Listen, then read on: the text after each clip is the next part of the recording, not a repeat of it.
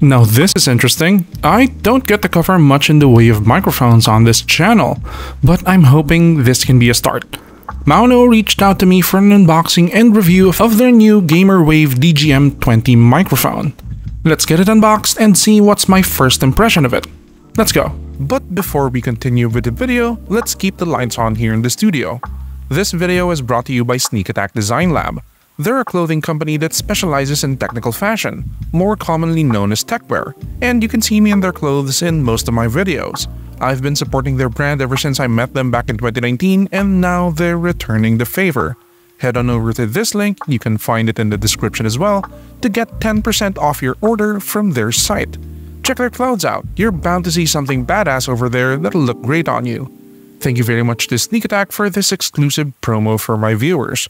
Now, back to the video. So inside this box is the Maono Gamerwave DGM20 gaming USB microphone with noise cancelling. Maono, as I'm told, is a Swahili word that means vision. And they named themselves that because they believe that they are the vision that drives technology forward. Alright, very interesting. As we can see, it's a pretty modernly designed box. At the front, we can see the product photo, and I don't know about you guys, but it looks pretty similar to my JBL Quantum Stream, just with a built-in pop filter and stand, and RGB through the grills. At the back, we can see a few more details about the Maono Gamerwave DGM20. I apparently got the white version, and features include noise cancellation, real-time monitoring, gain control, controllable RGB lights, one-button mute, and an integrated shock mount and pop filter. On one of the sides, we can see the labeled parts of the microphone. This is pretty neat to see.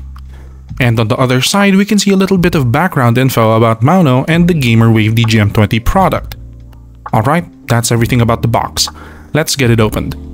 Upon opening up the box, we can immediately see that the mic was shipped inside of a closed-cell foam mold.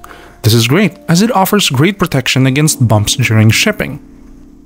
Then we can see the mic itself, already assembled, with an additional accessories box. Let's take both out and see what's inside the accessories box first. Inside, we can see a little packet of delicious silica gel, the white USB-C to USB-C cable that has an integrated USB-A adapter on one end, a mic stand adapter if you don't want to use the integrated desk stand, and as is our reflex to ignore the user manual for now. Taking out the mic, we can see that it's in a beautiful shade of flat white, very close to eggshell. The microphone capsule is pretty small for a cardioid mic, but that's no issue. Everything is primarily made of plastic except the grill on the mic itself and on the pop filter. Those are made of a light metal that's painted black. Do note that the pop filter is removable. You just need to tug on it like so to remove it, and if you want to reattach it, you just slot it into these rails from the top. The shock mount is integrated into the body by way of 4 loops at the side of the DGM20 capsule itself. Then a thick rubber O-ring is looped around to the frame of the shock mount at 4 different points. This is a pretty good mounting solution. The frame of the shock mount connects to the stand via a plastic wing nut. This is where you can disconnect the desk stand from the shock mount frame and replace it with a mic stand mount. The desk stand is almost entirely made from plastic, save for some rubber inserts down here at the bottom to give it some grip to the desk, and a metal weight to keep it anchored down. Now that's the entire build. Let's focus on over to the DGM20 capsule. Let's get it plugged in to see how it looks when it's lit up, and note that after this sentence, my voiceover will be recorded through the Maono Gamerwave DGM20, so you can start hearing what it sounds like. Alright, recording now with the DGM20. Please note that there is no processing on this, and this is just the raw recording out of the mic with just a very minor volume adjustment, so it would be level with the rest of the voiceover for this video. Alright, let's talk about the features of the mic. Like with the rest of the body, it's entirely made of plastic, and here at the top we can see that there are capacitive buttons to control the functions of the mic. Here on the top left side, there is a capacitive button to control the lighting. By default, it's on a rainbow gradient scroll, but pressing it shows different RGB patterns. We have a breathing effect that also changes the gradient of the RGB. Then if you keep pressing the button, you'll scroll through solid RGB colors. Lighting is pretty bright and consistent. I like it. On the right side of the top, we can see a dual function button. Pressing it once will mute the mic, its status denoted by the changing of the status LED on the front from green to red. However, holding down the button will activate the built-in noise cancelling feature. Activation of this feature is denoted by the changing of the status LED on the front from green to blue.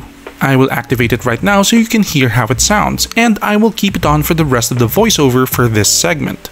Moving on down to the bottom of the DGM20 capsule, we see that there's a 3.5mm audio jack.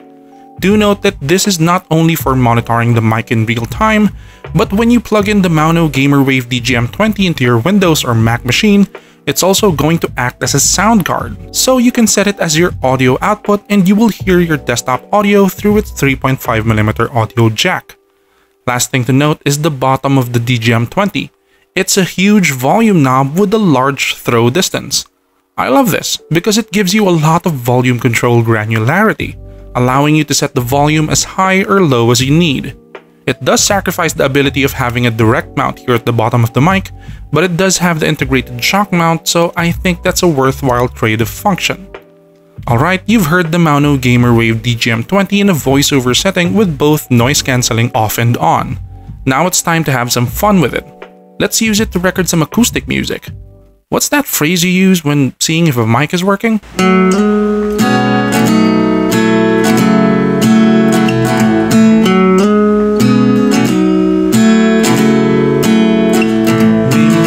Fun to get a new opinion, get a little work done, and forget. Maybe it would be cool if a rocket old school try to break a gold rule and a sweat. Better than the first time, better than the worst time. If I could reverse time, I'd be set. Testing 1, 2, 3. Can anybody hear me? If I shed the irony, would anybody cheer me? If I acted less like me, would I be in the clear? She got a new apartment. Alright, I turned noise cancelling off. Okay, first impressions time. I'm pretty impressed with the quality of this little mic. It sounds clear, it's built really well for the price, and it's got some killer looks. It'll definitely be a great addition to my secondary desk, right next to my Womier K66 and ROG Ally. Great, now I feel like I have to complete this set by finding a way to turn my laptop, monitor, and mouse to an all-white color. So that's the Maono Gamerwave DGM20. If you want to buy one for yourselves, I've added links to the description along with the official Maono product page for it. There's regular sales on their Shopee and Lazada stores, and I've even added a link to their Amazon listing for it. If you have any questions about this mic, please leave them down in the description below and I'll do my best to answer them. That's it. I'll see you guys next time. Bye.